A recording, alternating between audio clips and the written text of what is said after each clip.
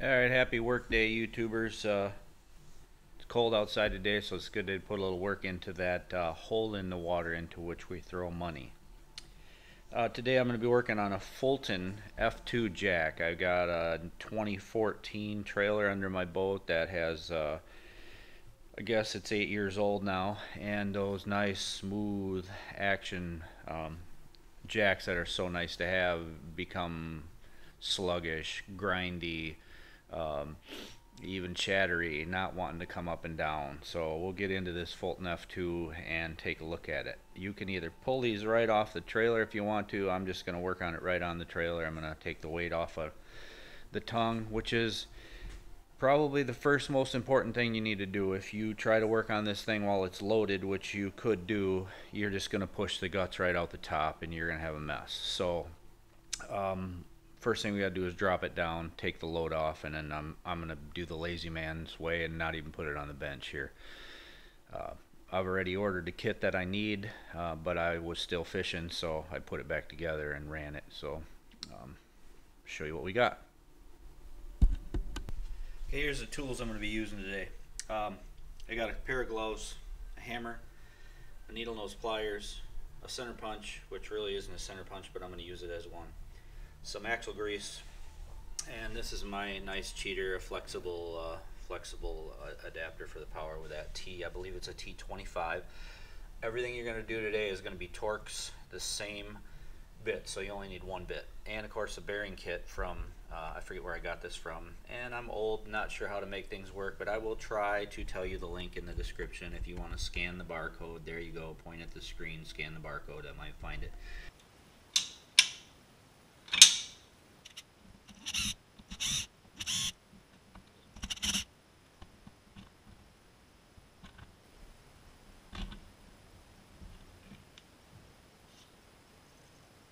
Okay, so I apologize for my camera throughout this thing because I forgot my tripod, so I'm going to be showing you things and then executing them.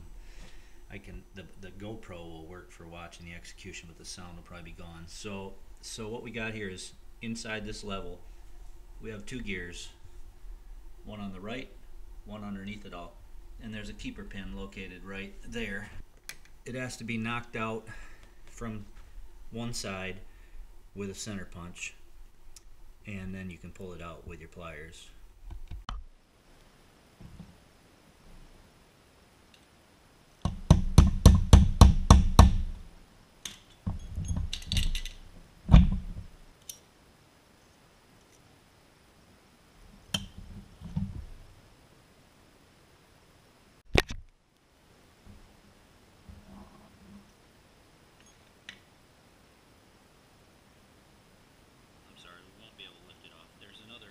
Keeper pin in there.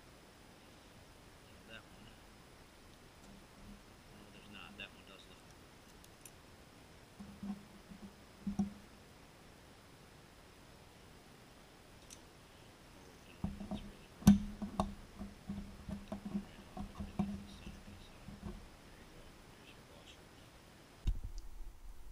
Now we got 4 more Torx screws. Same number, T whatever it was, 25.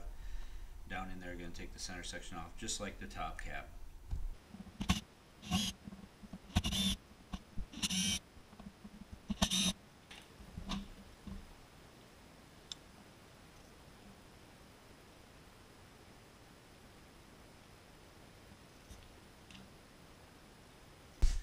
Now this is where the problem in this one lies.